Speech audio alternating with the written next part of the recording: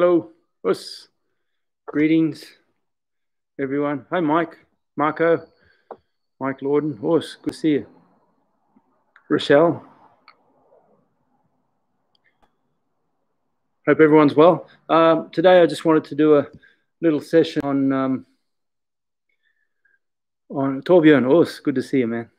Do a little session on Shihan and my interpretation of what that means. Mainly, what I wanted to look at is we look at the word Shihan, and instead of it describing basics, like every sport, every activity, every skill has basics. You know, if you want to be a good violin player, you've got to spend hours doing the scales and everything. Us, Frederick and Daniel, good to see you. Buddy, us, good to see you.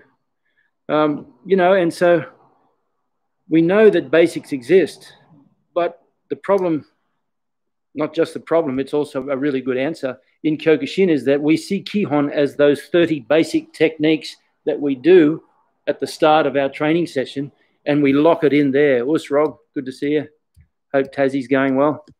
But I've mentioned before, and as you know, my interpretation of Shihan, of basics, is anything you do when you're not actually fighting.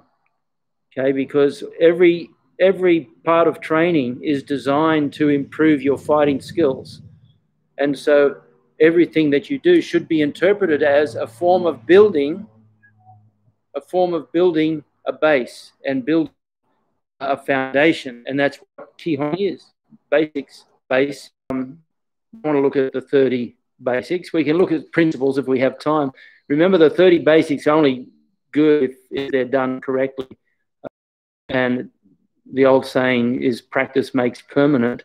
Perfect practice makes perfect. So you have to have it right. And I was very fortunate in my years to have spent a lot of time training with Matsui Shoke, who I think is probably one of the best karate technicians out there. And his basics were really, really solid. And that rubbed off when he came and lived with us in Australia for a month and trained with us every day for a month. When I think back on that, the poor bugger must have hated that. He probably wanted to go to the beach, but here he was training every day. But anyway, we were in that mindset then. It was 1988. So that's a really good influence to have. But the key takeaway was that everything that he did had a fundamental principle behind it that made sense, you see.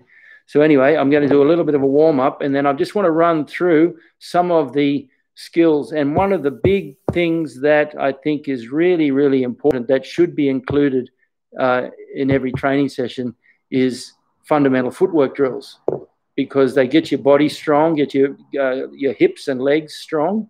And remember that, you know, when you're in a tournament and so on, when the legs go, the body follows. So you have to have good, strong legs. Having said that, my legs are nothing like they were 30 years ago when I was a fighter, or 35 years ago.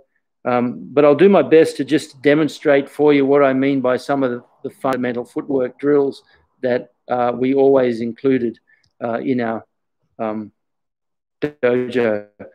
And you can make these as hard or as easy as you want. You know, you can really make them, you can really turn them into a solid workout, those footwork drills. And we've done that from time to time. We get someone walk into our dojo. We had a dojo which is very exposed in the city of Brisbane. And so we get people walk in from time to time, you know, and they'd be from different styles or different kickboxing, whatever. And, you know, their intention was not always pure, put it that way. So what we do is we just do a really solid basics workout, like literally solid basics. Us, Hugo, good to see you, man. That's all we do is basics. And by that, I mean, we'd probably spend 20 minutes to half an hour just doing footwork patterns and footwork drills and left, right, forward, back, left, right, body movement, this sort of thing. And usually those guys who'd come in to put a bit of pressure on us, they wouldn't pass the warm-up, which was always an interesting experience for them as well as us.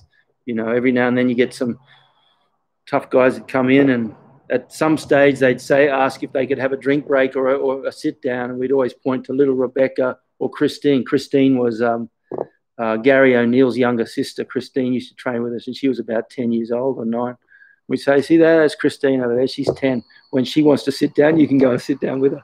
Oh, they hated that. But anyway, we'll do a bit of a warm-up, and then we'll just do some key footwork drills that I like to incorporate. If you have soft mats, there's a couple of good ground drills that you can do as well. If in your dojo you don't go to the ground, you just stick to ranges 1 and 2 and maybe 3, you don't go to 4 and 5, then you don't need to worry about them. But don't forget, in fact, I just happened to, as I was coming down, I found this, I have this piece of paper where I went through the 5 ranges. So that's kick range, punch range, headbutt, elbow or trapping range, stand-up grapple range. And range 4, by the way, you hear about what they call in Japanese gyakute. Gyakute. Gyakute literally means reverse hands, or it's often translated. Remember, in the early days, they didn't have an example, so the translators had a real tough time. They had to make up the words as they go. It's easy for someone like me translating because I translate on the shoulders of those who went before me. But the people who had to translate those early books, so we have gyakute, and gyakute literally translates as reversal hand. So hand hold reversals is usually what it's known. But in actual fact, the more I've looked into it, the more I realized that gyakute is simply the Japanese word for stand-up grappling. It just means grappling, because when you think about it, grappling is all about relieving wrist breaks. And, you know, we've run through those drills where we work on the different wrist breaks here and the collars and everything like this. And so gyakute literally means a stand-up grappling. Us, Mike, good to see you. I'm glad it's sunny. So what I did was I went through Soul Size books, What is Karate, This is Karate, and Advanced Karate. And I went through all the techniques that were taught in those books, uniquely different techniques. Obviously, there's a lot of overlap. And I could count them tomorrow and probably get a different number. That's not the point. The important point is a fairly accurate statistical approach. And I counted 117 unique techniques were taught. Okay, and that includes the 30 basics. And then most of you remember, if you do a combination, you'll have those 30 basics being repeated over and over. And out of the 117 techniques taught in those 3 key books, 13 of them, which is like, what's that, 9%, 13 of them were kicks, 20 or 17% were punches. So between kicks and punches, you've got just over quarter, 26% of everything that Sosai taught were kicks and punches. Yet in most Kyokushin dojos, kicks and punches represent 90%, sometimes 100% of what's done. And I have been to dojos where if you want to do a bunkai technique where you're required to grab someone, they'll go, no, grabbing, which is fine. That's because some dojos are tournament oriented. But don't forget that 13 and 33 out of 117 techniques, that's approximately 26% of all the techniques also taught in these 3 main books were punches and kicks. So that leaves the other 74% in the headbutt, stand-up grapple, and the ground game. And of them, 8 techniques were in the headbutt elbow range. So that was 7%. 9 techniques were on the ground. So Sosai taught 8% of the techniques that he taught were on the ground. That's nine techniques. He only taught 4 techniques more than that in terms of the kicks. But the big thing was, out of the 117 techniques, 67 of them, or 57%, were gyakute, stand up, grapple inside the grapple range. So this tells you how important it is. Every now and then I run into old students and they say, oh, we heard you don't do karate anymore. We heard you just grapple. I go, well, no, that's actually not the point at all. We keep the grappling separate. But what we do is we use the grappling knowledge to understand bunkai better, because there are certain movements in kata and so on which represent, you know, grabbing someone. Whenever you're pulling, you're breaking balance. Whenever you're turning, you're throwing. So if you don't have a good understanding of that range 4 stand-up grapple, or what Sosai calls gyakute, it's just not going to work. So anyway, I'm going to do a little bit of a warm-up, and then we'll move on, and we'll just do some fundamental footwork drills. I'll do my best. I've got my knee wrapped up. We did a squillion Mai Kyages on Saturday, so my legs are a little sore, and I can only move in certain ways on one side and certain ways on the other. But anyway, let's see how we go here. How's that for height?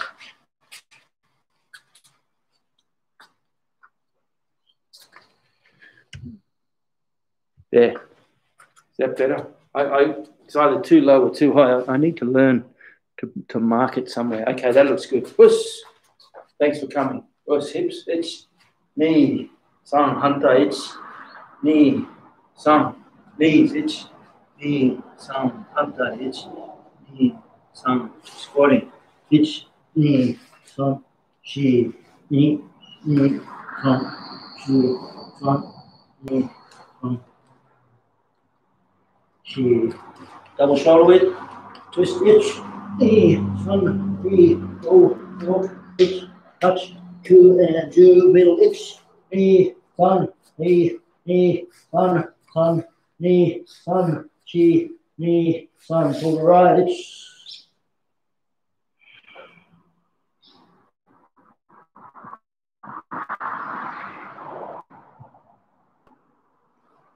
Left.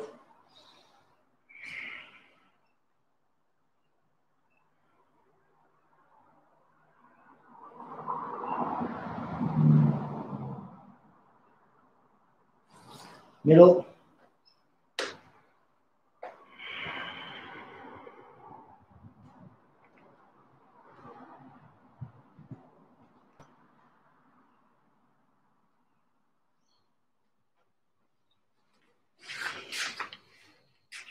Stretching to the right, it's neck.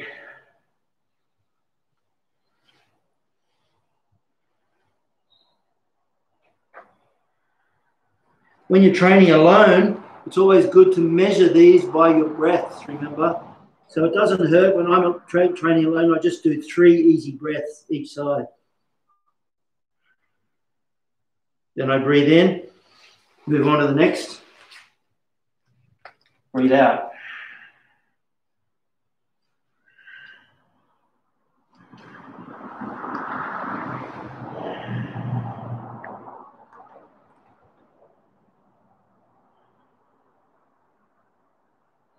You can do 6 breaths or 10 or 100 if you want, but 3 is a good round number, especially in the dojo, otherwise you go too long. Breathe in and around.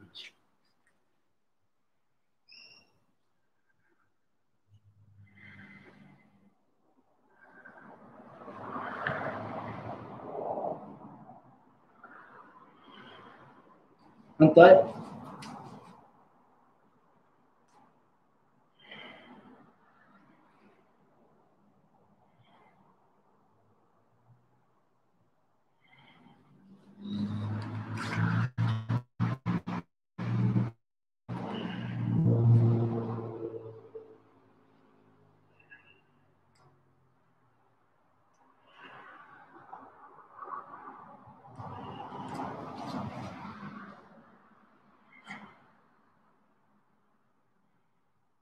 Spent the weekend doing more illustrations for the book too.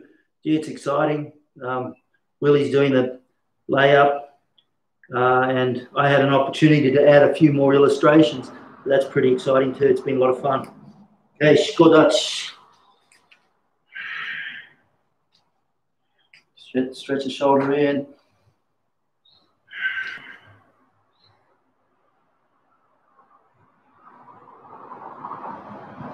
Breathe in, breathe out. In, out.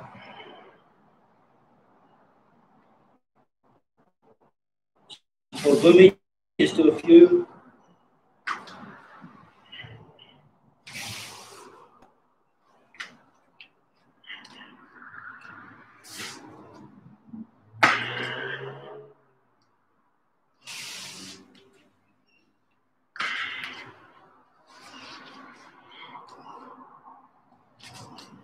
Arms forward, it's the some hunter, it's some shoulder, shoulders, it's some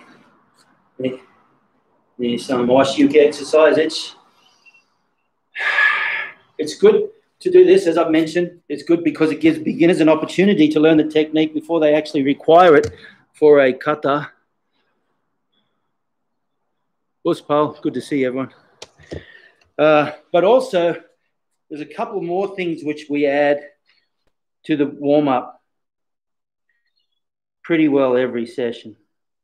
And that's Maikyages, moving Maikyages, and Enke Gyaksuki and Mawashiyuki. The reason is Maikyages take your hip joints to their fairly full range of forward-back motion, and Enke Mawashiyuki, you do it in terms of large movement. See this large movement here, boom. And this is the way Sosai did it. It's different to Goju and Okinawan styles. Sosai said, you go big, it's easy to go small, okay? And also Enke Gyaksuki is the other one. Not just because it teaches that movement like this, but it also opens up the shoulders nicely. Okay, so Mashukets, knee, sun, sheep, dog, nope, pitch,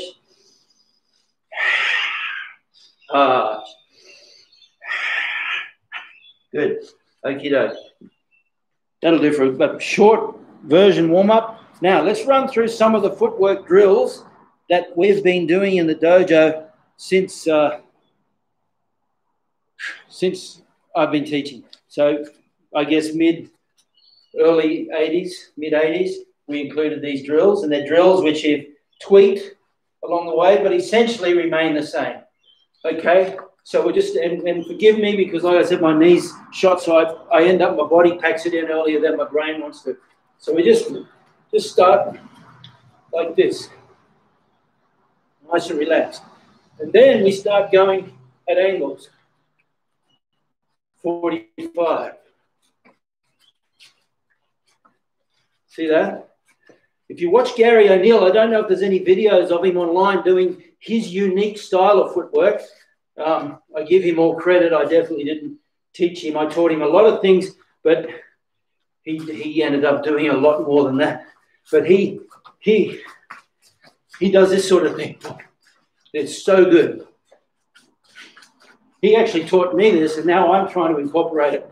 So you move left and right, but you notice I move around a circle. So if my partner's in the middle of this mat, I'm always moving to face my partner.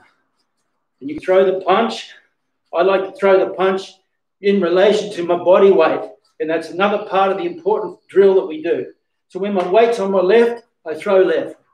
When my weight's right, throw right. It's not always necessary because sometimes you want to be deceptive. So you might go the opposite way now. See that? Weight left for left, weight right for right. But now I'm being sneaky. Now I'm going weight right for left and weight left for right. See that? So that's another thing. Then from there, we take those 45-degree steps and we add a shoulder rotation. Power comes from the hips. Speed comes from the chest. Rotational speed comes from the shoulder.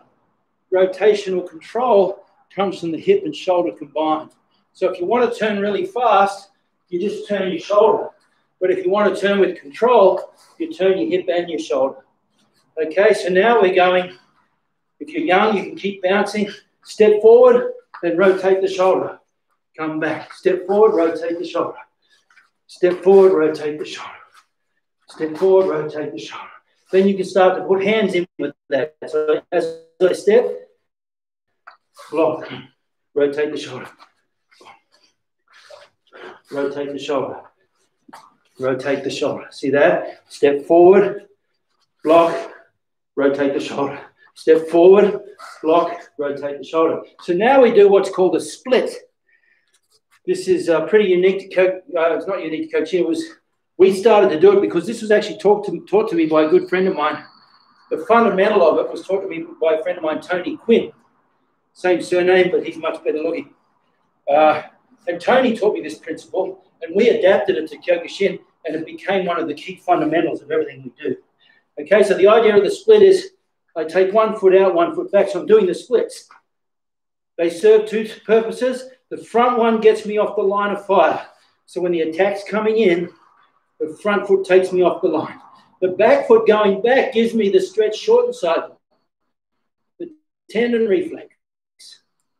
So I need to learn to incorporate that into my basics to make that concept of the tendon reflex a fundamental to everything that you do.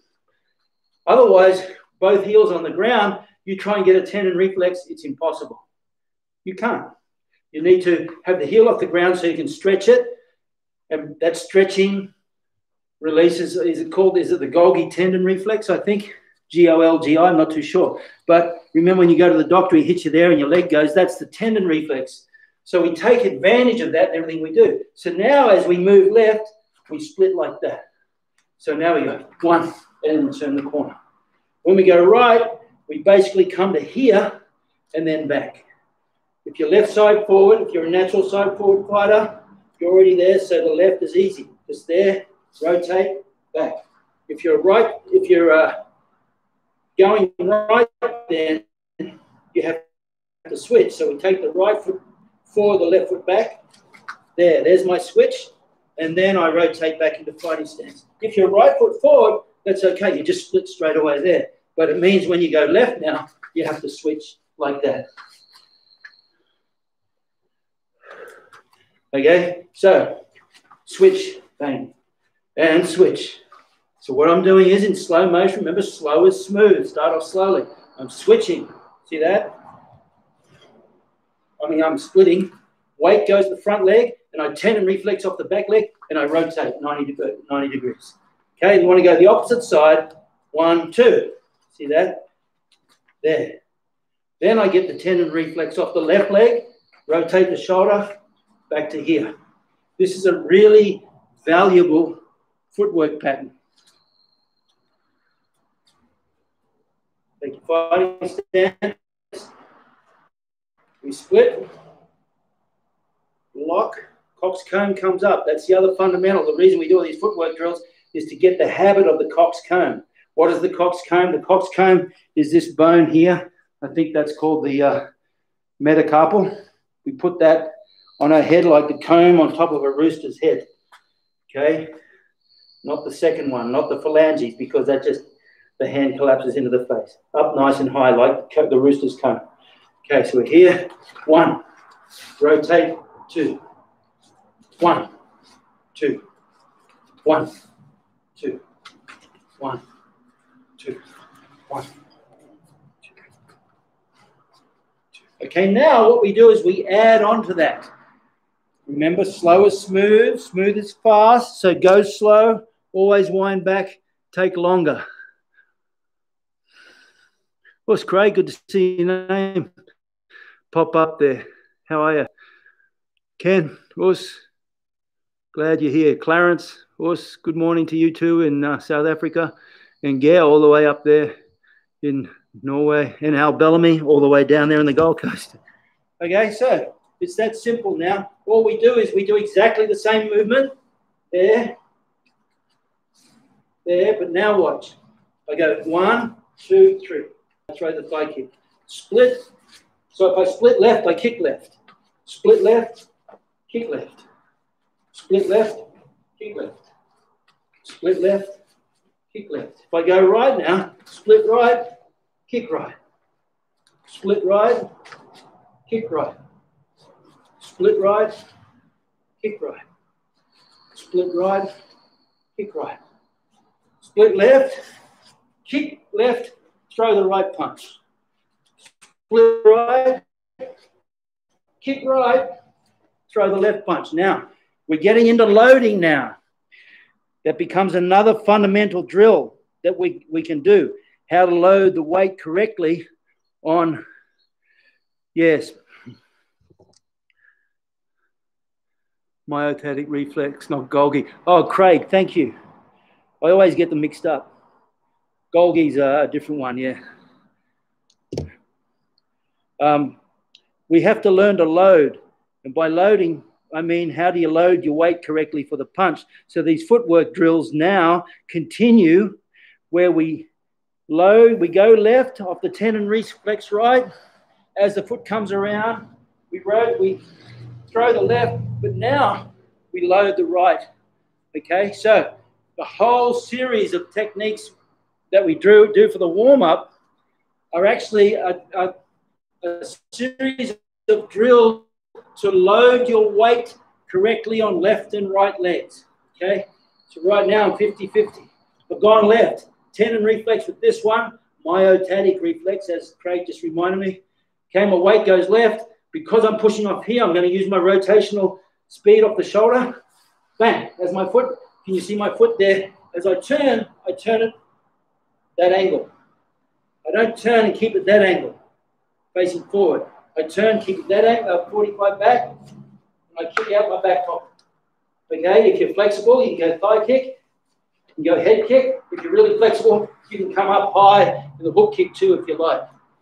But that becomes a separate thing. This is where you start to take the fundamental drills and add complexity to it, and that's what gives you the edge later on. So here we are, split, cox comb up, block the kick, rotate. Notice watch my hands as I rotate.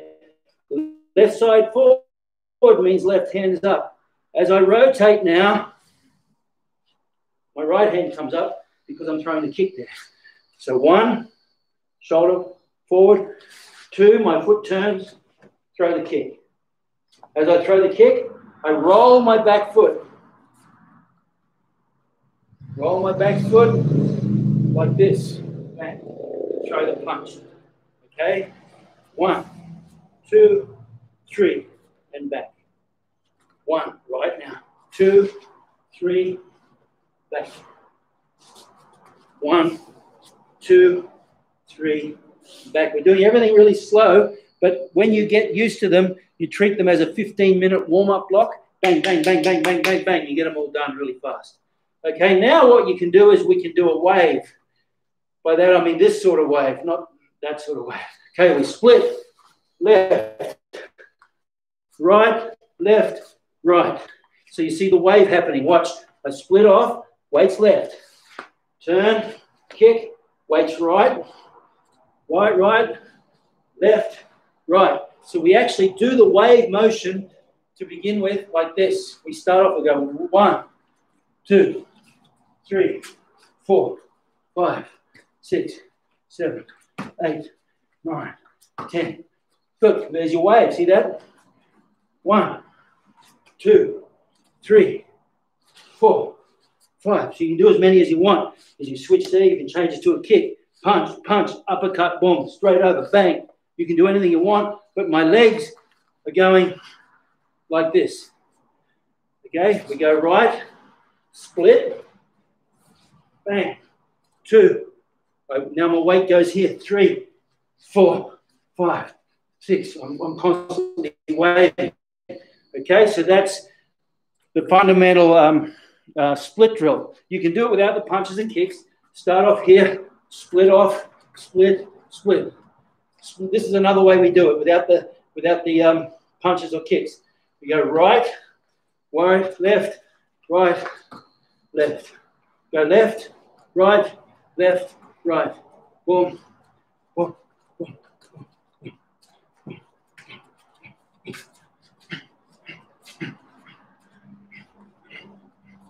Like that. And that gives you really good footwork and a sense of loading. Okay.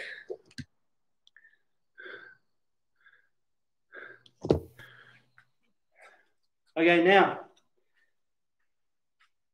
we work the loading in a different way now as another footwork drill. Okay, the next footwork drill we just call heel drill. And what it is it teaches the students to load the weight on the correct leg. Okay? So most beginners rush to hit hard. but you can't rush to hit hard if your basics aren't solid. So by that, I mean, they just, if they're fairly strong and they're fairly fit, they'll just wade their way, and they'll just throw these wild punches, okay? What you need to encourage students to do is realize that, you know, Rome wasn't built in a day. You're building up as you progress through the colored belts. You're actually building on to something. And I don't even think you get there at first dan or second dan or third dan. Anyone could tell me, sometimes as a second dan or third dan, you go and train with someone and it's an eye-opener and you think, well, there goes my idea that I knew what I was talking about. Happens to me all the time. Okay, so the next drill, I'm going to roll my pants up so you can see.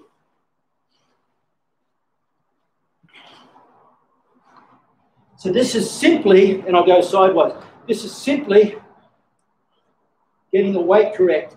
The fundamental concept is twofold.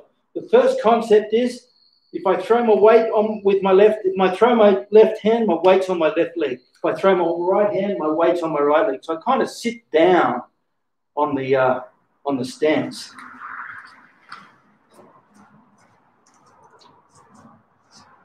By the way, milk crates are the best street fighting weapon in the world. I've explained that plenty of times.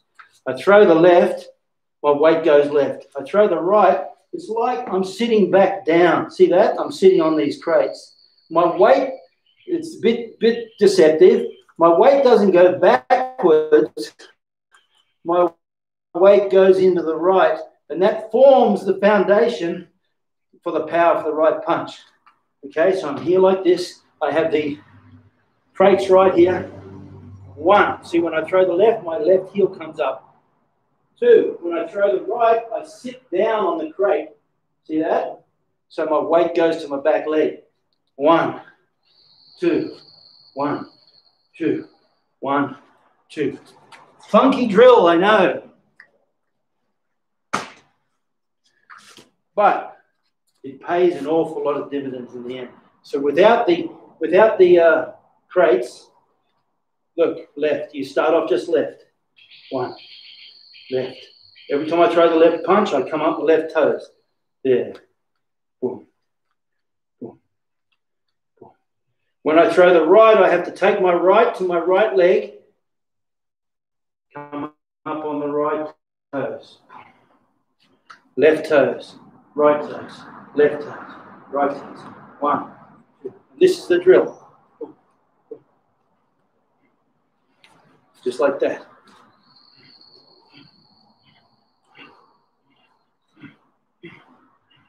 Toes, toes, toes, toes, toes, toes, toes, toes, toes, toes, toes, toes, toes, toes, toes, toes, toes, toes. See that footwork pattern? It's just up on the heels. And if you do that often enough, then what happens is, as you start to move, every time you move, every time you throw a punch, you come up towards the toes. Now, your heel may only be the thickness of a single piece of paper off the ground. But the point is, through developing that drill, your body weight is correct. The drill isn't to get the heel off the ground at the end of the day. And initially it is. The drill is to make sure that the weight is correct off the heel. Okay? The point of it being, if I throw the punch here and my left hand is out when my right heel's up, there is zero power. Same thing when I throw the right. If I throw the right and come up my left foot, my weight goes to the ball of the foot where the heel's up. So you get no power. So the consequence of that is you'll see guys throw the right punch and the back leg kind of skates, comes up in the air. There's a time and place for everything, of course. If the punch knocks him out, that's great. It's not a Superman punch we're talking about, though. You don't want this. You want this. This idea is sitting down, sitting up. Sitting down, sitting up. 1, 2, 1, 2, 1, 2, 1, 2, 1, 2, 1, 2.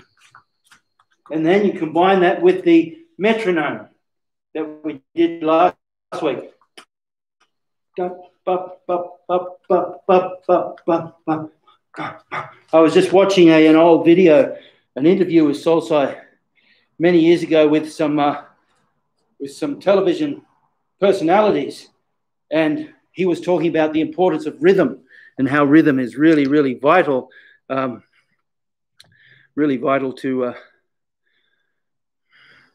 understand karate. Ushraj, good to see you, man.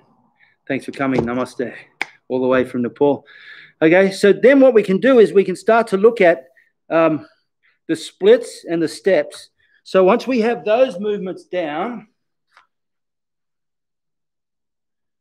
once we have those fundamental movements down, then we work on the splits and the steps. So for a stepping movement, I just want to shudder forward, shudder forward, shudder back, shudder forward. Notice I keep my weight going where the hand is. And even though I'm going backwards, my weight is on the right with the heel up. See that? Weight left, heel up, weight right, heel up. Left, right, left. This is how you can knock someone out going backwards. Because your weight's not going backwards, your weight's actually planted, driving forward. See, like that. Then you combine it with shuffles. So there's two types of shuffles that we always do as part of the warm-up. One is the half shuffle. Bang. Foot comes up and out. Back foot comes up. Notice I don't come up like this and down. I want my head to move in a straight line.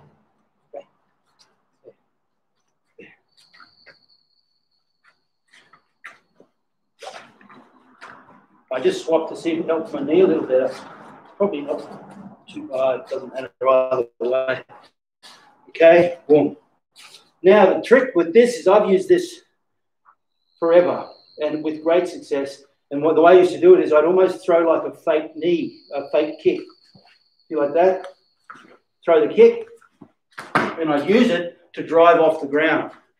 Throw the kick fake, put it down, drive forward, lead with the punch. Like that. Like that. So it becomes a half shuffle. Like this. Then you combine the half shuffle with rotation, and you use that Craig, we'll call it the Craig Perry now, the myotatic reflex, not the Golgi. We'll call that the Craig Perry. Everyone gets a name in my dojo. Craig, you'd be happy to know. If someone comes in and shows us something, we call that technique. So we have whole techniques and flows named after people. So I'll be telling everybody now it's called the Craig Perry. Okay? So what I do is I half shuffle forward. My weight's on my left, so I'm going to rotate my right. Use that tendon reflex, throw the punch. Half shuffle. Rotate off, throw the punch. I'll go at an angle so you can see. Weight down, half shuffle, throw the punch, rotate, throw the punch. I can do the left punch, and this is what we do for beginners. It's like pulleys. Whenever my back foot comes forward, my front hand goes out. So you can practice that drill. Bang, bang. And I practice it so that nothing else moves. When I throw the left, I don't want my right hand to come down. Bang. Whenever the right foot comes up, the left hand goes out. One. You can just do it like that. See that? Boom. You just stand there. We used to do this drill. This is a really good drill, which I'll do next. I can get right off on tangents or spend hours doing something else. But look, right leg comes up, left hand goes out. Right hand, right leg, left hand. Then when the left leg goes out, the right hand goes out. Look, right leg moves, left hand moves. One, left leg moves, right hand moves.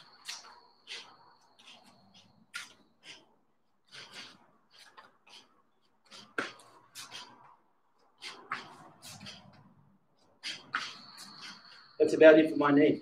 You get the idea. As my right leg moves up, my hand goes out. As my left leg moves up, my right hand goes out, and the same coming back. Boom.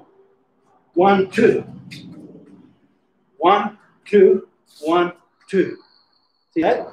That's a really good half shuffle drill. Now, you can get that coordination. This is another drill which we always incorporate in the warm-up. This is like pulleys. The right leg comes up, and as it goes down, the right hand goes out. Now, watch. 1, 2, 3, 4, 5, 6. So it's right hand, right knee, right hand. Left hand, left knee, left hand. It's that simple. Let's try that right hand. Then as the right hand comes back, it's on pulleys. The right knee comes up, and as it goes out, the right knee goes down. Left hand out, left hand back, left hand out. Now, you never have two hands in or two hands out. So as the left hand comes back, the right hand goes out. I'll do it at 45 so you can see. As the right hand comes back, the knee comes up and out. Switch. 1, 2, switch. 1, 2, switch. Left hand, left knee, left hand. Then as the left comes back, the right hand switches. Right, right. Left, right, left, left, right, right, right. Left, left, left, right, right, right. Left, left, left.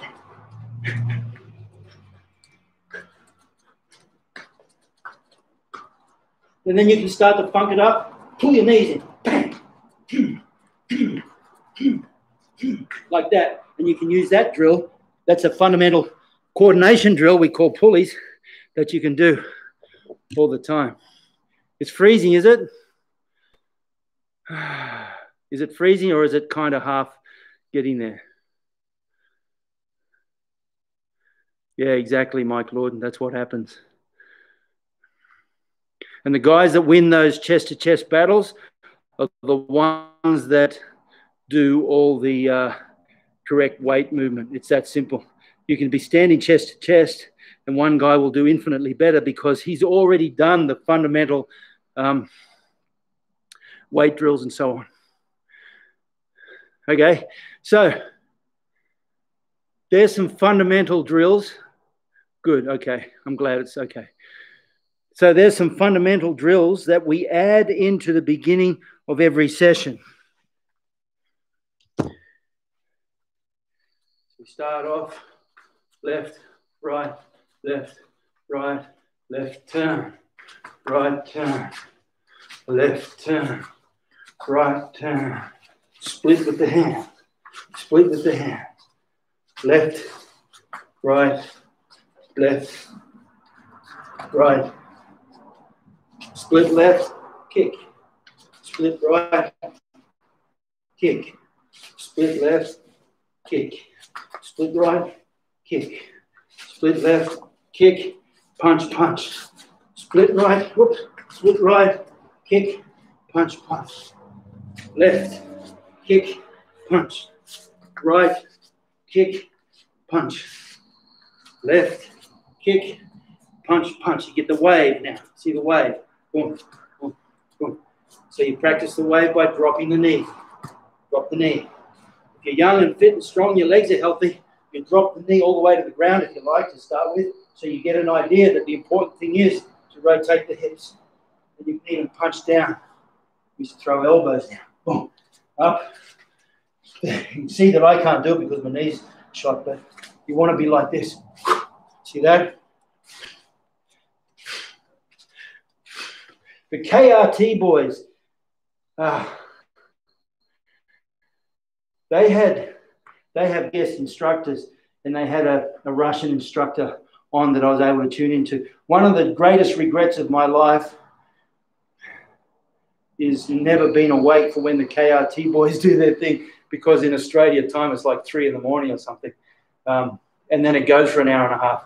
So it's not, unless I get up a couple of hours early, I'm going to miss it. But they have some great stuff. Okay, so you need to look up KRT online. Fantastic, fantastic stuff. If I was a young tournament fighter in this COVID, I'd be there at KRT every single opportunity. Anyway, one of that Russian guest, he was doing this old drill that we did. You go here. He added a few tweaks to it that I found really interesting too. He adds this downward punch. We used to do an elbow across. And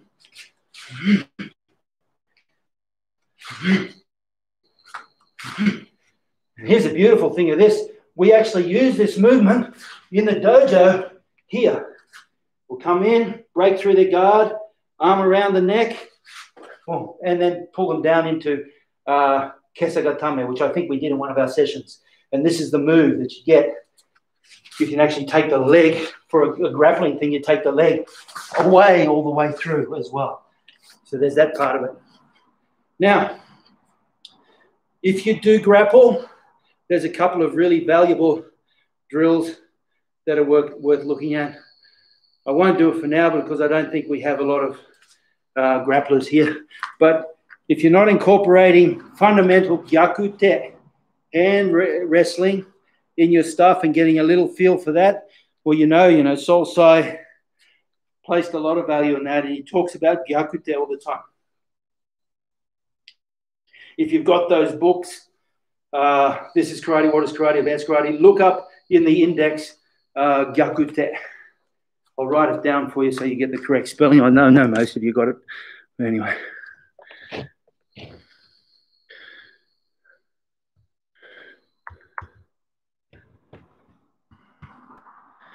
Gyakute. Well, why isn't it typing? There we go. And that equals grappling. That's the most suitable translation that I've been able to come up with. So you need to be doing a little grappling. So what we'll do for a warm-up is we'll just stand there. We've done it. I've done it every now and then when Josh comes over. You just do the hand grapples. Boom, boom. It's a form of Chinese sticking hands, if you like. Boom. Getting the 2-on-1. Getting the 2-on-1 out. Getting the wrist top elbow control. Getting the arm drag. Getting the 2-on-1 this way. Getting the wrist bottom control. It's just a series of like that. And you can just spend 5 minutes doing that and you get tremendous results. So the bottom line here, what I'm trying to say to you is Kihon is not just the 30 basic techniques. Kihon is everything that you do when you're not actually in the fight, when you're not actually in the game. And if it's not, then you need to reshape your thinking, because karate isn't the training. Well, it isn't. What I mean is the goal of all the training is to make your skills in the game, in the fight, better and better and better and better. So to that end, if you think about it, everything you're doing has to be done with the mindset of drilling a basic. I'm doing my chords on the piano, my scales, that's what they call them on the pianos, and my scales on the violin. That's just drilling the basics over and over and over again, okay? Now, when it comes to the 30 basics, I don't want to talk too much about it because we don't have a lot of time and I want to wind up at 4. But let's just briefly look here for a sec. Can I come forward? Yeah, I reckon I can come forward about there.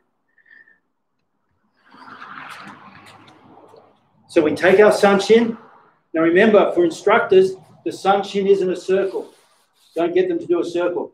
Get them to come in and out. In and out. See that? So in, out. In, out.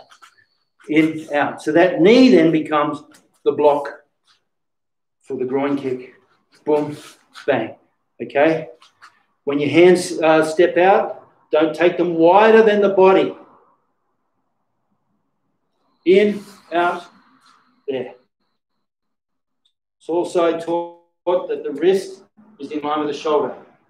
Some Kyokushin styles are starting to change now. I ran into one of my old mates who trained with me from white belt to 3rd Dan.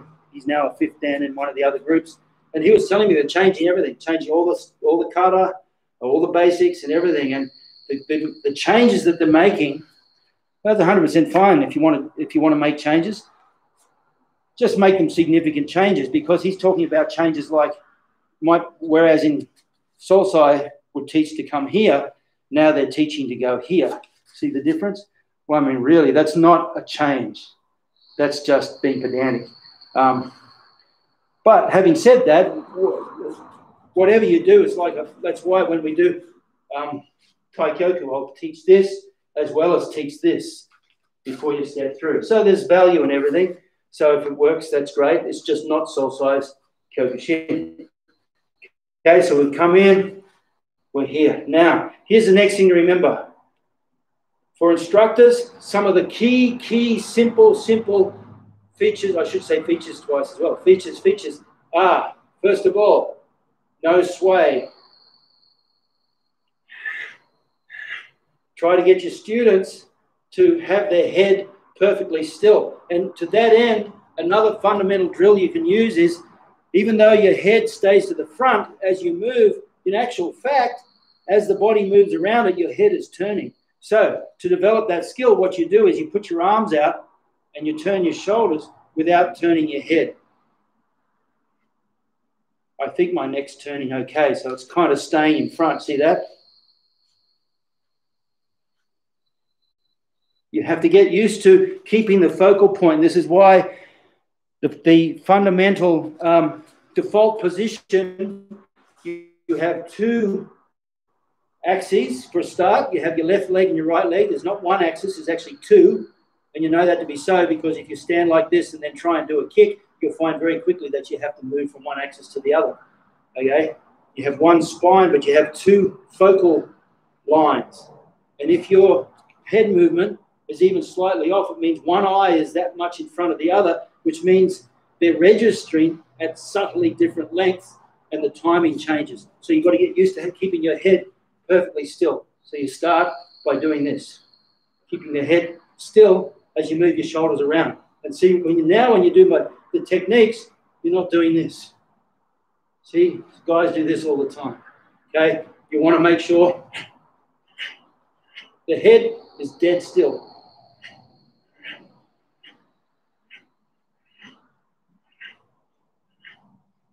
Keep the head dead still. You're going here. The difference between Uraken Gamen Uch is the elbows down, shooting forward. So that means you can do an Uraken Gamen Uch to the side if the elbow is down. Okay, but the 30 basics are like different letters, so I call them the alphabet. Okay, so each one, there is relationships between different techniques, but they are very different. So Uraken to the front, elbows down. Uraken to the side, you don't go elbow down and shoot. That's just doing this one over again. You look, lead with the elbow, and roll it over the elbow. See, like that? Not down. Okay? Here, arms are at 90 degrees. 90, not 180. 90, 245. The elbows are in on the body. It's a close range technique. So you use the power of the body to hit. Okay, it's always good. Well, let's go on to the blocks. I just want to run through fundamental keys. And the first key is head dead still, always to the front. So even as I go around the technique. So remember, close the gate. All blocks, close this gate here. I block down, bring the arm over, push forward. 1, 2. Notice my hand doesn't go from this side to this side. The hand comes across and stays in line with the opposite shoulder all the way up. Down, across. I've brought my hand in line with this shoulder. Now I push it up. 1, 2, 1, 2, 1. There's your block. There's the takeaway. All blocks are two-handed. 1, 2. Across. 1, 2. In line with the opposite shoulder. 1, 2. Inside. From underneath, elbows come together. Outside. Point. Elbows together. Point. If you teach your students one important thing, and that is all the time, if they think of elbows coming together when they're blocking. Look, upper block, elbows are together. Look, boom, uchi-uke, elbows are together. Uchi-uke gerambare, elbows must touch. This is the big one thing that people make the mistake. It's not like that. When you do uchi-uke, the body turns and comes there. When you do gerambare, it comes there. So it's a combination. So it means the elbows must touch. Elbows touch. 2. A good instructional idea is whenever you're breaking it down for students, always break it down to 2 or 3 moves. 1, 2, 1. You can even break it down to 3. easier to see from the side. Watch the plane of the hands. 1, hands come back to the shoulders. Push out. 2, 1, 2, 1, 2. So it's not like a propeller on the front of a plane. It's actually at 45 degrees. The hands come in and out, in and out. See that? In and out, in and out, in and out, in and out. Nice and easy, nice and relaxed. Like that. Get ambara. Cross over, elbows touch. Cross over, elbows touch. The only one that they don't touch is this one, but the elbow still comes across the front of the line. Under, across. So they're just some pointers for your basics. So remember, the takeaway for today is that no, basics as we know it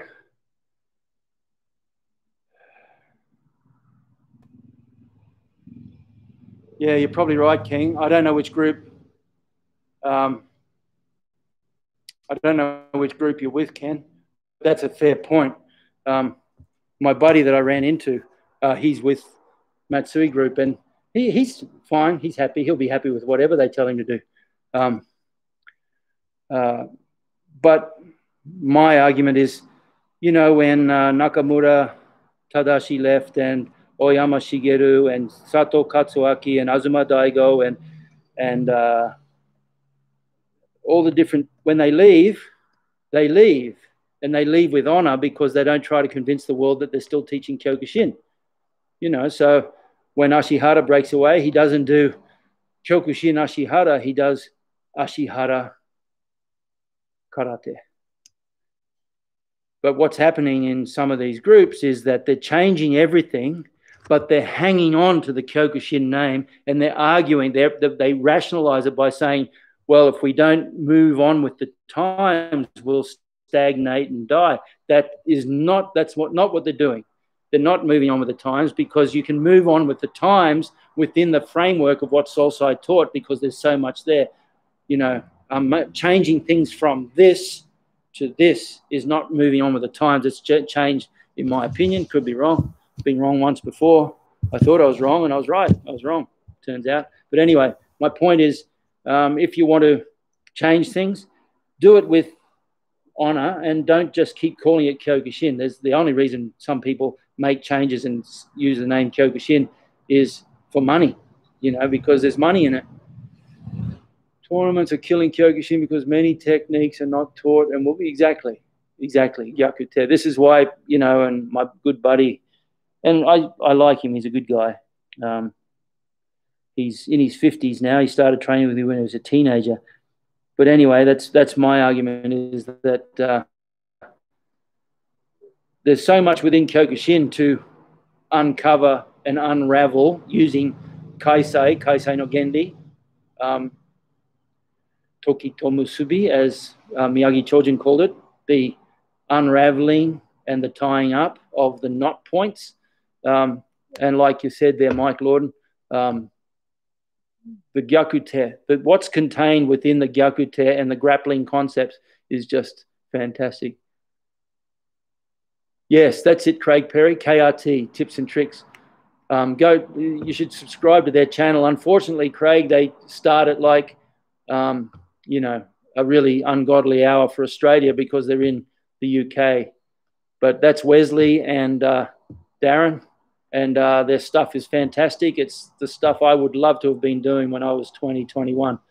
And Darren Stringer, he still moves like he's 20, 21, but he must be in his late 30s, you know, but he's maybe even 40s. Look, he's a good example of how you should be able to move even at that age. Definitely don't think 35 years old, definitely don't think 40 years old. At 40, I was still firing. And in fact, until I hurt my knee at 53, I was still fairly youthful. So if you maintain activity, you'll stay youthful. It's that simple. But that's them. Craig, KRT, Tips and Trips, that's the one. Mike, Shihan equals fundamentals, yes. That's it, not basic. It's just, it's in Japanese, they have a phrase, they say, Kihon teki. So you're talking to someone, say, Kihon teki yitten no wa ne. So basically, what you're saying, or fundamentally what you're saying is, so what it refers to is the fundamentals of the system. It doesn't mean just the 30 basics. It means everything that you do that improves your fighting. Solsai was adamant about relaxing the shoulder. Now, I might have to read that a couple of times, Mike, but I know Uchiuke, for example, in some styles, it's even higher, like this, right? I believe Storyu has a higher block. And the reality is that transfers very well to a real situation where you're there, bang, you need to pick the hand up. But Solsai's whole thing was relax the shoulder. Solsai said that 90% of all problems can be related to excessive tension in the shoulder. So by lifting the arm, he may have related that. And he always liked to make sure the armpit is closed. Is it possible to keep the armpit closed off if the fist is held higher than the shoulder in Chudan? Okay, so you're saying ours is high. Is this keep with? Yeah. Well, ours is the height of the wrist there. And I'd say Solsai did that because with the open hand then, I have face cover with my arm closed. I don't have to re-educate myself to go from a middle block to an upper block.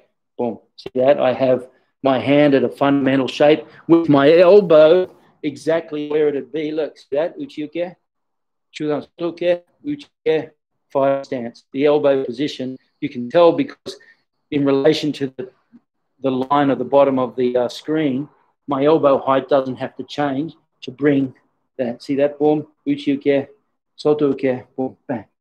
There, like that. See that? Now, I could be misinterpreting your question there, Mike, but basically Solsai's point was always waki oshimeru, close the waki, close the waki. Relax the shoulder, close the waki. And that transfers well to the gyakute too, because the gyakute principle of control is heavy elbow. So you make your elbow heavy. So they all tie in. This isn't directed to Mike. Mike already knows, but that all ties in together in that as soon as you put excessive tension in the shoulder, you have a rising elbow. And any grappling that you do, any gyakute techniques, you need a heavy elbow. Okay, so keep that in mind. Rob De Souza, you've just given me a little bit of a reminder. Yeah, get the heck out of here. Okay, got your message. Thanks, everybody. Appreciate all you Aussies coming in. Is it public holiday everywhere or is it just in Queensland? But anyway, Mark, look out for your books tomorrow. Hopefully they'll arrive. Thank you, everybody. I think Mike Lord's question, what's my opinion on why most people begin karate training? I think we have a fundamental, almost genetic disposition towards fighting. The nature of life is war. The nature of life is fighting. Every breath we take is a battle between the oxygen and carbon dioxide in the body. So right down on a cellular level, there's a battle going on all the time. So I think it's in our nature to fight. And like Walt Whitman said, all the poems of all the poets that have ever been written is about one thing, and that's the theme of war and the making of warriors. And like Sri Yukteswar says also that we go on through life, and life is a series of suffering moments and redemptions, but we go on and we get to some point where we question things, and at that point we become a warrior. So I think, quite honestly, Mike Lorden, it's got something to do with our human nature. Was it Mike Lorden or Mike Clark asked? I'm not sure. Yeah, it's our nature to want to be able to protect ourselves. It's our responsibility to look after ourselves. Even little animals learn from the day they're born how to defend themselves. So I think it's natural. Having said that, probably the psychological thing that goes on is guys want to be strong. Girls want to be fit and healthy. Yeah, there you go, Ken. Yeah. Very interesting to me too, Mike. So anyway, Mike, that's my answer to that. Thanks, guys. I hope you got something out of that. Yep, they should be there tomorrow, Marco, hopefully. Let me know if they arrive on time. Sven, Paul, good Good. Dankeschön. Have a good day. Thanks again. Yeah, look, I'm interested in that, all that sort of stuff. Good